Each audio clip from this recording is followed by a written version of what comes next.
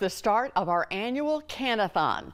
WAFF working with Walmart stores and the Food Bank of North Alabama to feed those in need this holiday season. WAFF 48's Megan Plotka joins us live. Megan, leaders of the North Alabama Food Bank are hoping for a lot of donations this year.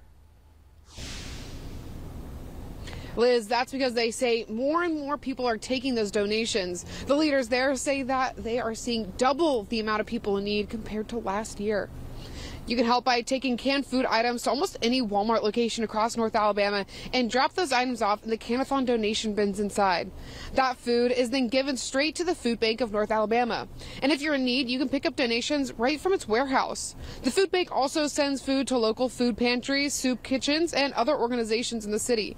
Deidre Bingham volunteers at the Food Bank of North Alabama every week, and she's done so for 4 years. In addition to donating to Can-A-Thon, she says you can help out by joining her in volunteering.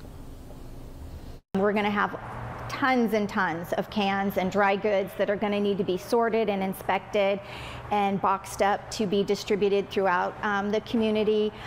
This is a great place. We try to have fun.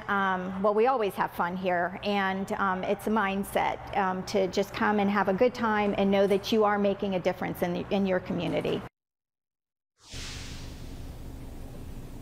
So the warehouse is in downtown Huntsville if you want to stop by and volunteer, but you can also bring donations right here at Walmart locations, almost any across the Tennessee Valley. This one is located right here on Madison Boulevard. You can go to WAFF.com to see a complete list of every Walmart location.